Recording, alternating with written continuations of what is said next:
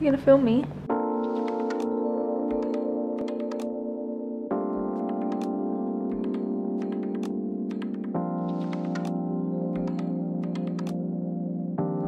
Hey everyone, how's it going? It's Yellow Yak and I'm here with another painting today. So my original idea for this painting was to create like comic book panels. Originally I wanted to do just a black and white painting and just be really bold and dramatic. However, once I started sketching out what I actually wanted to include in the sections of this painting, I decided that it would look better in colour. So I changed my approach and I wanted to do a full colour painting instead.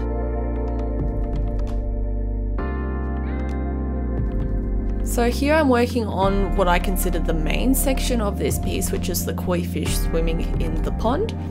I don't really paint a lot of water scenes, so this is really fun to experiment with. Getting the look of water I found to be quite difficult, trying to actually make it look like the fish and the rocks and things are underwater. But I think using this more stylized approach was a good choice, and I think it came out really nice.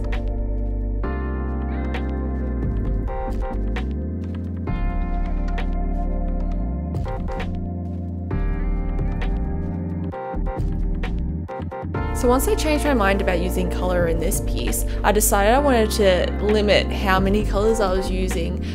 I chose to do this to keep the different areas of the painting cohesive in the colour scheme.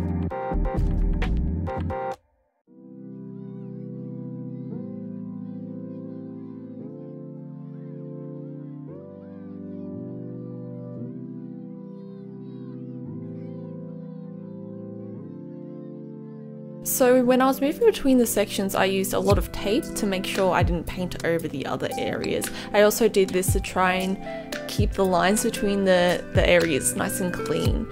I didn't really want to like line between each of the areas, I just wanted to leave the colours up against each other.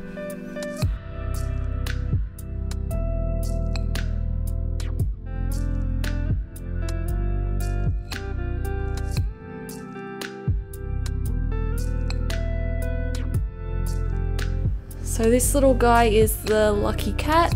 I quite like lucky cats. When I visited Japan a couple years ago, I bought quite a few of them and I gave most of them to my partner, so we have a little collection going. I just think they're adorable and I love the designs and I love like other drawings of them as well. People do such cute illustrations of them and I just wanted to do one of my own.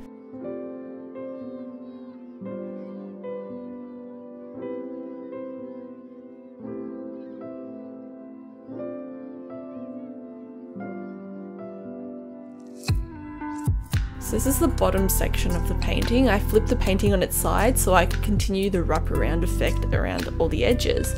So this is like a little pattern motif that I've been using quite a bit lately. I've used it in my headers on various websites, my own website, and other social medias and things like that. I think the design's just really cute. It's like little waves.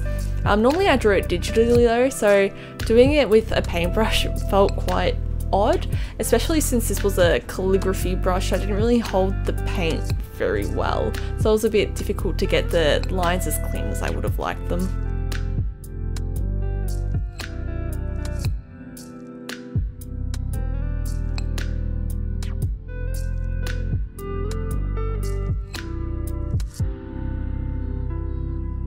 So I love texture in paintings, so I decided to do this little stream section, pretty textural and a bit more abstract with the water.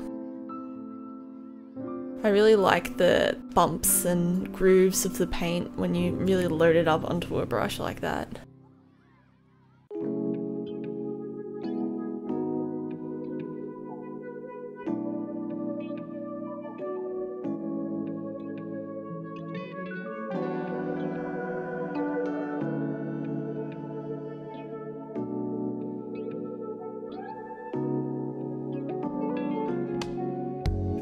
So this bit here is like a little wooden building and I was putting little red lanterns on the front. I just wanted to include a bit more of that red and tie it back into the koi fish, even though there's a big red section next to it, but I just really wanted to include more of that.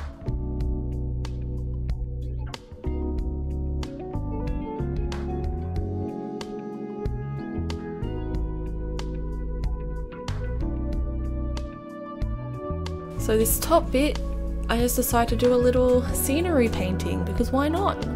Help tie in all the colours back together, the blue, the green, the red, you know, just keep it all cohesive and just include a little bit of everything since there isn't really any blue in the top. So I wanted to really bring back more of that blue colour into the painting up there as well.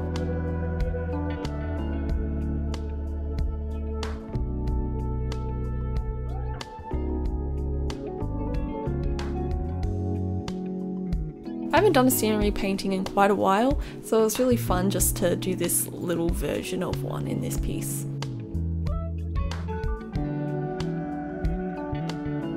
So this is the last little section left on this painting.